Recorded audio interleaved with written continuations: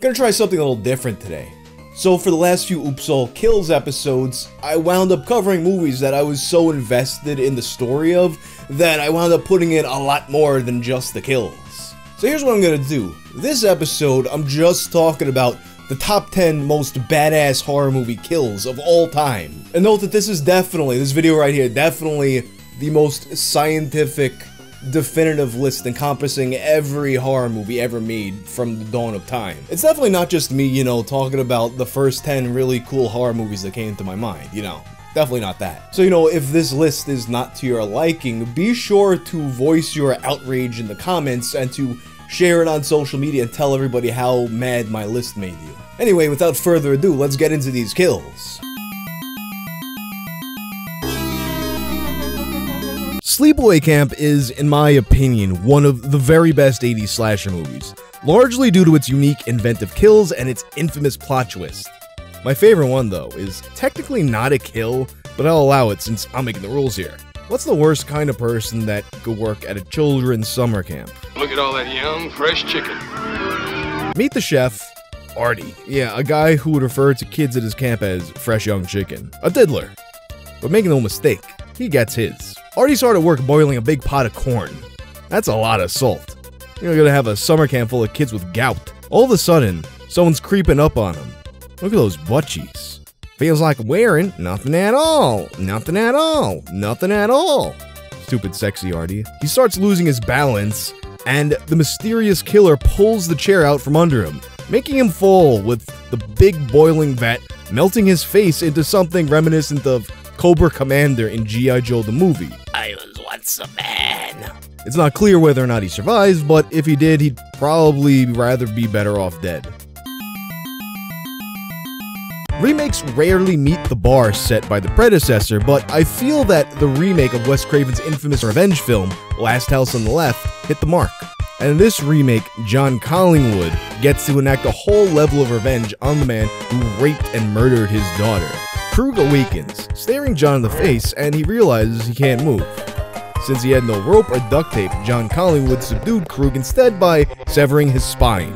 He then rolls out a microwave which has its door broken, and it gingerly inserts Krug's head inside of it. And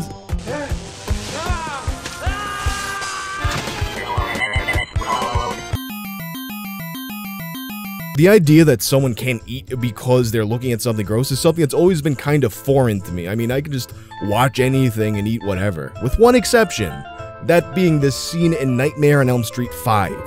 It's a fancy dinner banquet put on by America's top chef, one Frederick Krueger. The main course? A doll, and is full of real guts. Greta's been watching her girlish figure, but, you know, she gets locked into her seat and Freddy force feeds her. At the time I was watching it, a lot of the guts and mush in the scene reminded me of this Chef Boyardee meatballs that I just happened to be eating at the time I saw it the first time. I could not finish those meatballs, and I could not eat them at all for very long. But Greta had no choice in the matter, and not having the constitution of a damned-to-hell Homer Simpson, she dies of getting overstuffed and in the real world seemingly just suffocating to death. And like many scenes in the film, this one was actually way more graphic in the original version, and they had to edit it down to get an R rating.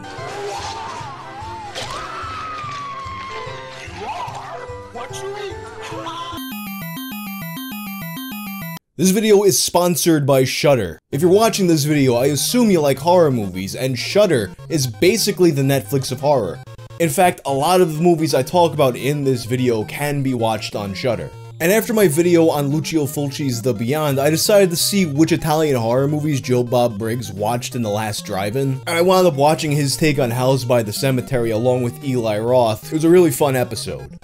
Shudder just got finished celebrating halfway to Halloween, with its biggest month of programming ever, including a brand new season of Shudder original series Creepshow, the return of The Last Drive-In with Joe Bob Briggs, the third entry to the Train to Busan trilogy, Train to Busan Presents Peninsula, and much more. And if you want to go deeper, Shudder has a massive selection of horror movies from around the world, from classics to modern favorites with a huge range of subgenres. Get started streaming the best horror, thriller, and supernatural content. Shudder's expertly curated collection includes must-see titles like Color Out of Space, Host, the Mortuary collections, plus all the best horror documentaries in the hit Creepshow TV series from executive producer Greg Nicotero of The Walking Dead. To try Shudder for free for 30 days, just go to shudder.com and use code WANG. That's SHUDDER.com.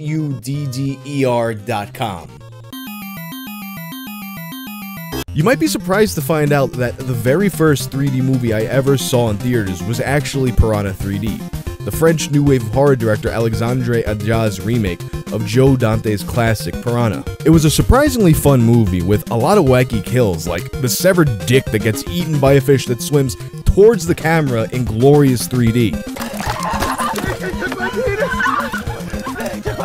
But the one that stuck with me the most happens during a scene where people are panicking to get away from the killer fish. A guy is making his getaway on a boat, and all of a sudden the engine stops. It appears that a woman's hair has been caught in the propeller. This is an emergency though, so he struggles to get that boat going again, and when he does, it rips her whole fucking face off in the process. At least I guess that's less embarrassing than getting scalped while eating corn on the cob. When Hatchet came out in 2006, I was taken aback by how much I enjoyed it. I was expecting some overly self-aware horror movie pastiche like a lot of horror movies that dive into bygone formats in that period of time, but what I found was a surprisingly good slasher movie that would have been perfectly at home in the golden age of the 80s, complete with some really inventive kills. My favorite of which being this one that shows off the killer, Victor Crowley's immense strength. It starts off where Jim is gradually chopped in half by a hatchet, but the real piece de resistance is his wife Shannon's death. Victor reaches his hands into her mouth and rips her head in half at the jaw, permanently imbuing her with the soy face to end all soy faces. He just made that bitch Canadian. Wang, thank you so much for having me, much appreciated. For those of you who do not know who I am Chef Brian Tsao, not your typical chef, and my pick for awesome horror movie kill comes from Jason X. Specifically, the scene where Jason, after being frozen for hundreds of years, is magically resurrected by the moans of premarital sex. Of course, there's going to be a cute blonde in the scene that's going to be his first victim. There's a bit of a struggle, and this girl's banging on the glass to the next room trying to get help, but we all know that bitch is as good as dead. Jason grabs this girl's head, dunks it into a sink full of liquid nitrogen, because apparently that's what you do in the future, freezes her head like the T-1000 and smashes it on a countertop to shatter like a fucking snow cone. Then on top of that, he just freaking chucks her. It was epic, memorable, quite shocking, and exactly what I wanted from a campy ass horror movie that looked like it was made for TV. Minus the nudity, minus the bloody gore, minus the cursing, but you kind of get what I mean, right? I did not like the Silent Hill movie. A lot of people hold it up as the best movie based on a game, but even by that standard, I just found it boring. That being said though, aesthetically, I have to say it did a great job of recreating and even in some ways enhancing the visuals of the games. And there's one key moment in the movie that features Pyramid Head that outshines the entire rest of the movie. If you've seen this movie, you know exactly where I'm going with this. I'm talking about the scene where Pyramid Head gets a hold of the cultist Anna and in one fluid motion, rips all of her skin off at once. Perhaps some kind of metaphor for circumcision. I'm a big fan of the original Day of the Dead, although I've had a lot of friends who hated it due to its introduction of intelligent zombies. Like Romero's of the Dead films before though, this one was really more about the interpersonal conflicts between the living characters, and in Day, there is none scummier than Captain Rhodes, who rules this underground base with an iron fist, and shuts down valuable research, eventually killing the scientist who is working on a project domesticating zombies. As Rhodes becomes more and more unhinged, zombies infest the complex, and he tries to make a break for it, only to be stopped by a vengeful Bub the Zombie, who's angered that Rhodes killed his friend Dr. Logan. So, Bub the Zombie shoots him with a gun, making him easy prey for a mob of his fellow zombies, who proceed to rip Rhodes in half for one of my favorite kills on both a character level and a special effects level.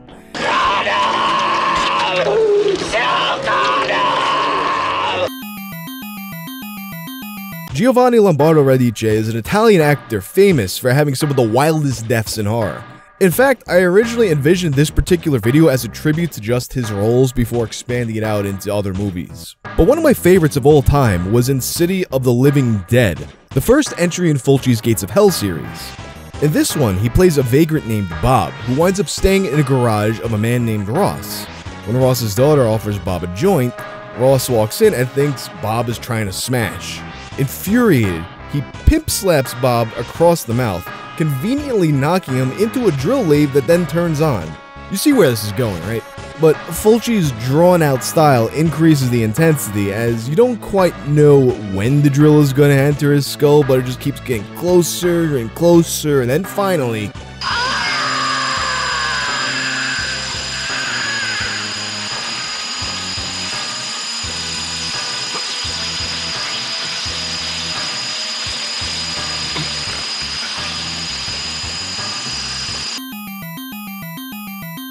Another one of Giovanni Lombardo Radice's most infamous deaths, this time in Cannibal Ferox, the movie he cites as being the only movie he regrets doing, condemning it as being fascist, racist, and abusive towards animals. In City, Giovanni was a misunderstood victim, but in this one, he's a total fucking scumbag. And he gets his just desserts. Twice. The first time, the cannibals eat his cock. They tie him up, cut it off, and eat it while everyone else watches. But then, they cauterize his wounds so he doesn't bleed to death, keeping him alive. At some point he escapes, and then I'm thinking to myself, you know, you got no dick anymore, why even fucking bother? What are you gonna do with your life? But in any case, the cannibals capture him again, and now they lock his head into some kind of weird table thing, chop his head off at just the top, and eat the brains right out of the top of his head like some kind of weird British soft-boiled egg thing. So as I said at the beginning, these are totally the best ever, and not just an arbitrary list I made of the first 10 kills that came to my mind. But should the mood strike me, maybe one day I'll change my mind, and I'll have a brand new list of the 10 most badass kills ever of all time. And while you're here, let me know some of your favorites. Before you go, check this out. So, the past few months I've been working on a collaboration with the wrestler Aleister Black, who turned out to be a fan of the channel. We made a shirt design for his clothing brand Black Mass, and it's available now. Just go to blxckmass.com. Anyway, if you like this video, you'll also like my video about the BME Pain Olympics. I'm out.